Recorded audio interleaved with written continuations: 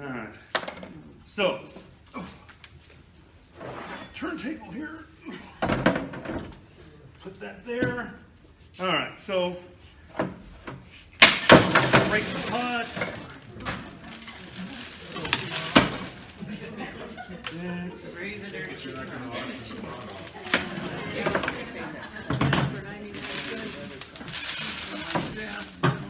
All right, so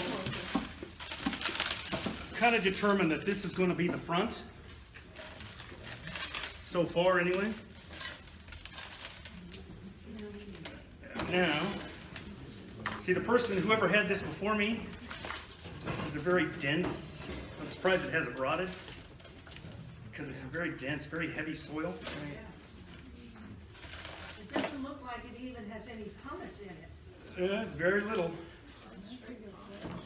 So, yeah. Save that, you can use it again. Yeah, I will. I'll just mix it in with my mix that I use. And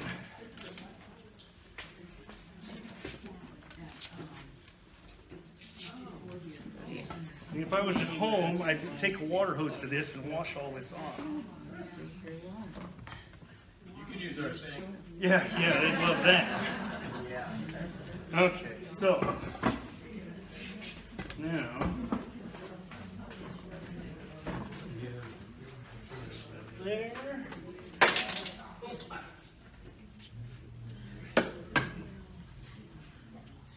All right, so here's what makes me different. I do, a lot of people will say, you know, what kind of programs you do. Sorry, I can't make it. Okay. Ask me, you know, what kind of programs you do and that kind of thing. I said, oh, I do one on staging. And she goes, well, everybody does something on staging. And I say, nothing like I do. Okay, so a lot of people would take this plant and put it into a pot that was similar in size that it came out of. That's what you're told to do. And that's what everybody, like you said. But I don't do that. So,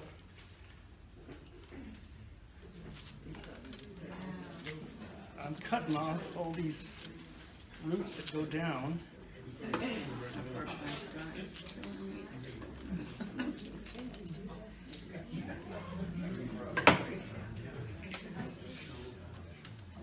So are there any of the roots that you should try not to cut when you do something that drastic? Well, it depends. In theory, you shouldn't cut a taproot, but that hasn't stopped me. You shouldn't, because where's one? I don't think there's one here. Yeah, no. The Avonia. Yeah, well, yeah, the Avonia I did, because that little pot that it's in was a little bit too shallow. So I cut off about a ½ inch off the bottom of the codex. So, okay. So there's that. So here's the pot I'm going to put it in.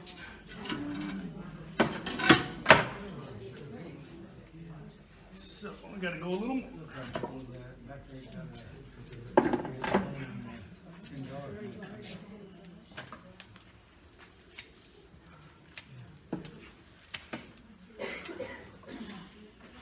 Okay, so everybody's really quiet. You can hear the plants screaming. Yeah.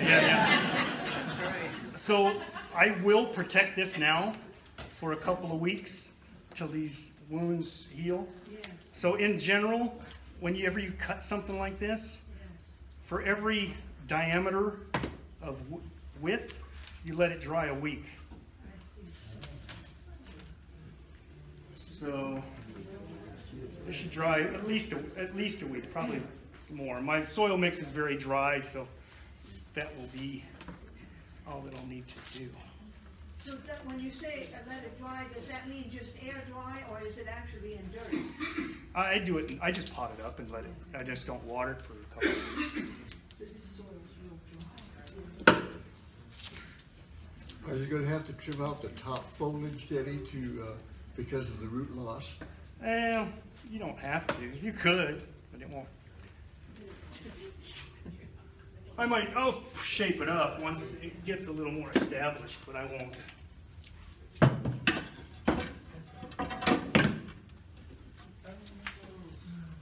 So then, when you're staging it, that's the trunk straight up and down, like that.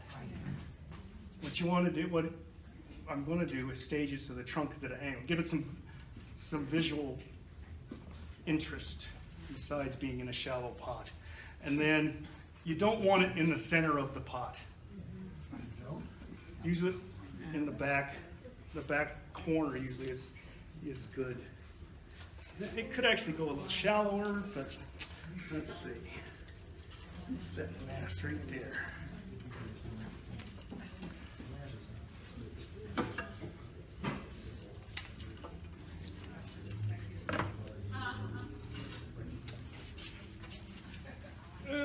That's good enough for now.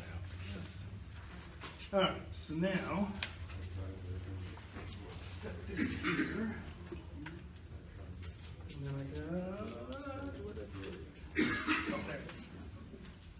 I got some screen for the bottom. And as far as screening, you could use, this is bonsai tree mesh. You could use window screen, newspaper, just something to cover the drain holes.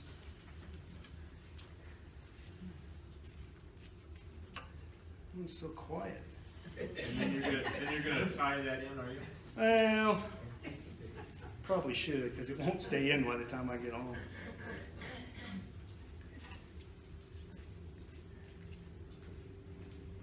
How many balls did that pot have? 2, 4, 5. Oh, 5. I put lots of drainage in my pots, so It's good for the water. especially shallow pots. You'd think a shallow pot would drain better than a tall pot, but it's the opposite. Tall pots drain, like this pot will drain much better than this pot. That's why there's so many holes. So this is bonsai wire, Did you get that stuff online? Amazon. Oh, I was.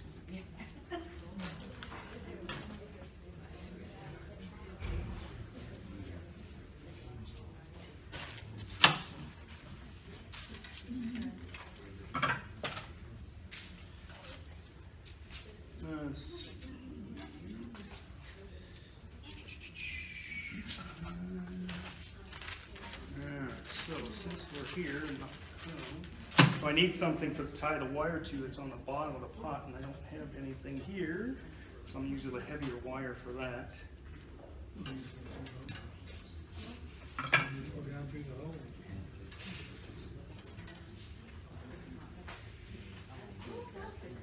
Keith, why do you use bonsai wire as opposed to just, whatever you see at the Ace Hardware? It's more flexible, because if you get copper or steel wire, something's going to give, and it's not going to be the wire. It's going to be the plant. So this will easily conform around the root or whatever you're tying Does around. this not rust and disintegrate, maybe? It's aluminum. This is aluminum, so it won't do any of that. So now I'm going to go up through the drain hole.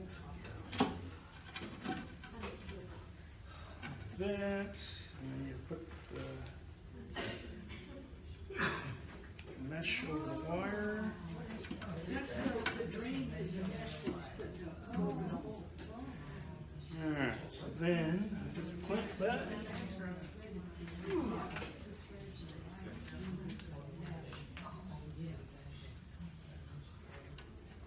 Put it over there. And so I'm just kind of wrapping it around.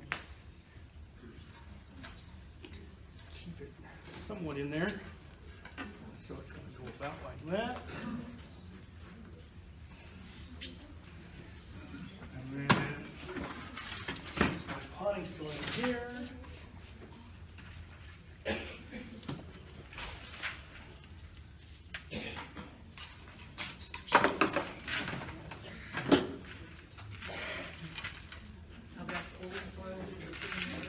What's that? Old soil. Yep, this is old soil, red pumice, or not red pumice, red lava, some old pumice, some old top dressing. No, it's it won't hold together. And that's what I do when I mix this stuff. I do want it to just kind of fall apart.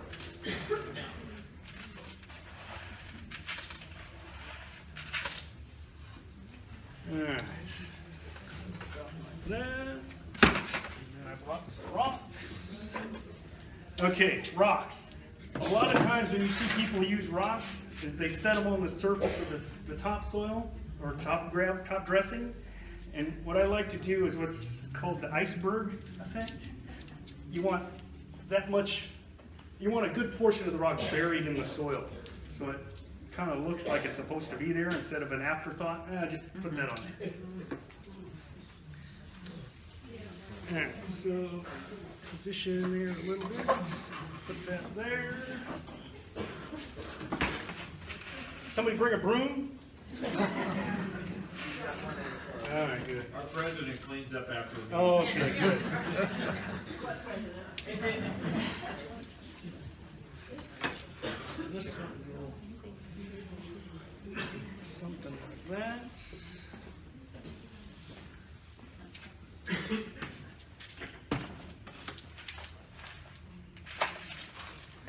Is that plant blooming?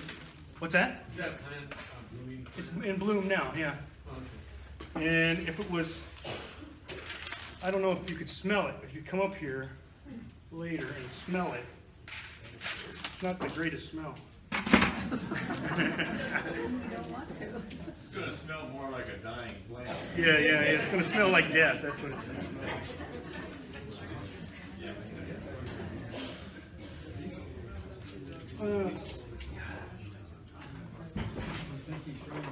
Also, I like to group the rocks in odd numbers.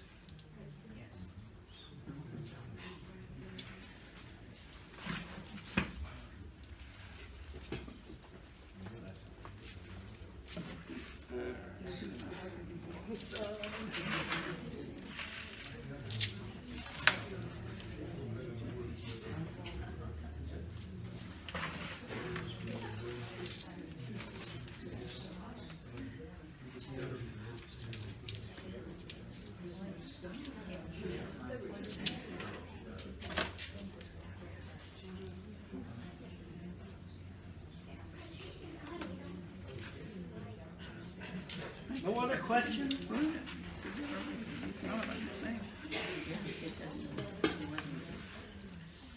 Okay, so that's about it for there. Give it a good shake to get the soil down in there.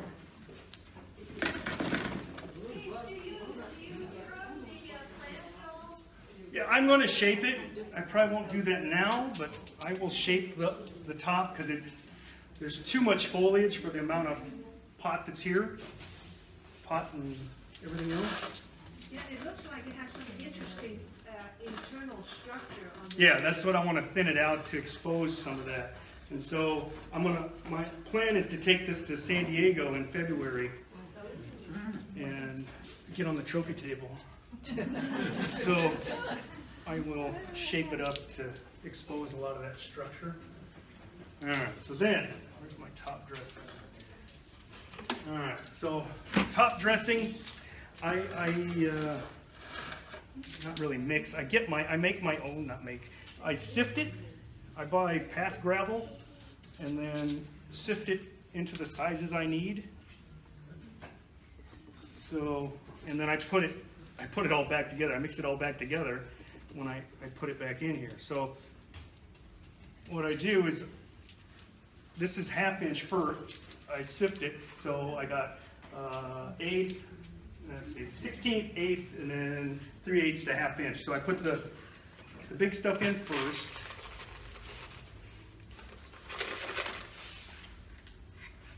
And we'll just kind of smooth that around. Hey Keith, Yep. a couple of years ago, Sacramento did a trip down to the LA area for Mhm. one of the big shows. Yep. Was that a real hassle for you to get that all organized, or would you think of doing something like that again? Oh yeah, I enjoyed it. I think we had a good time. I loved it. So what are you gonna do the next one? When are we gonna do the Yeah, next when one? are we gonna do the next one? Well, I've always talked about doing an Arizona trip, but you know, that's kind of, I'm just trying to get everybody on the same page, which is a pain in the ass to do. Do you love this? Would we drive, or would we would drive to be able to take stuff back? I would guess. Well, yeah, you take a charter bus and then you limit the occupants, so you got room to bring stuff back. Well, let us know. All right, so then that's that. Put that in first. And then the next size. And then I forgot my brush, so I can't make it all. Huh? It'd be fun to take the train to LA. Oh. Yeah, how would we bring plants back, Bree? Yeah. Yeah, you gotta have room to bring stuff back. Because you're down there, that's the epicenter for all these plants. Yes. So if you're going to make that trip, you have to allow for, Plants, you gotta save. you gotta allow for contraband to come back. Is the rock that you're doing now, the little moat around the roof, is that for the roof, or is that just a design thing? It's just a decoration. It's just for decoration. Just to make it look halfway decent.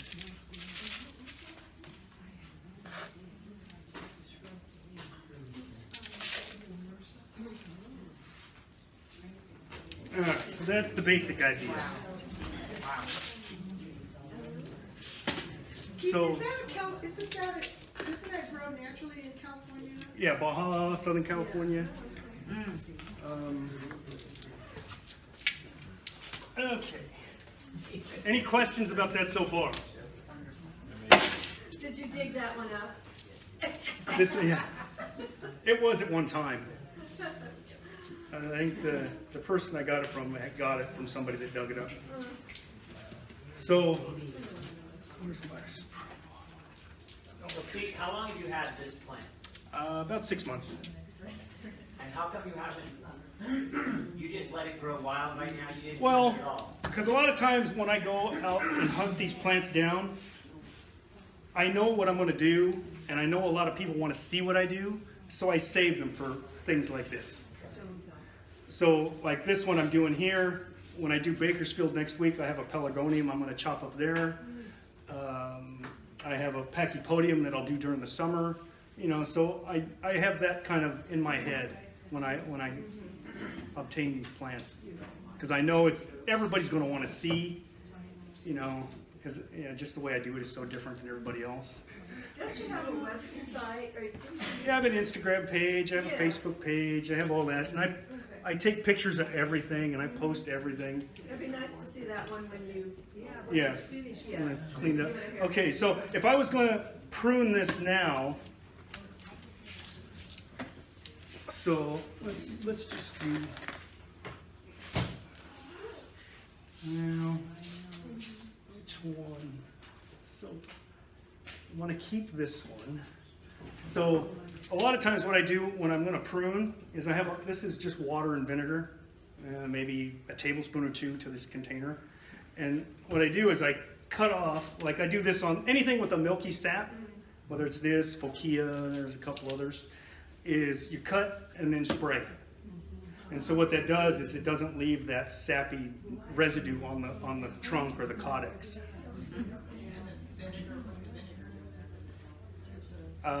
Can't hurt it.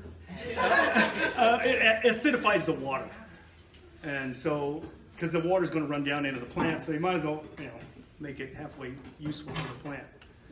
So that would be what I would do. So I'm going to go through, like I'm going to leave this big branch here. I'll thin out a lot of these small ones, and I'll do it little by little. I'm not just going to go chopping. And then one of the things that I like to do is when you prune, don't prune flat. Prune at an angle and away from the viewer's position. So the viewer is looking at it this way, you want to angle it back. So you cut at an angle backward. So you would cut, and then wherever the node is for the leaf, that's where you're going to cut at a backward angle behind that leaf. So that way it's not seen. Because if you come up here and look at this now, you can see all these cuts that were made And so what I'm gonna go do eventually is, because I want to bring this down probably about 4 inches and then make the growth go that way. So kind of bring this out more this way, shorten this side over here, and kind of balance it out more with the container. And the container could actually be a little bit wider, but this was all I had at the time. It already looks like it's seated well in there. Well, we'll find out by the time I get home. Any questions? Euphorbia misera?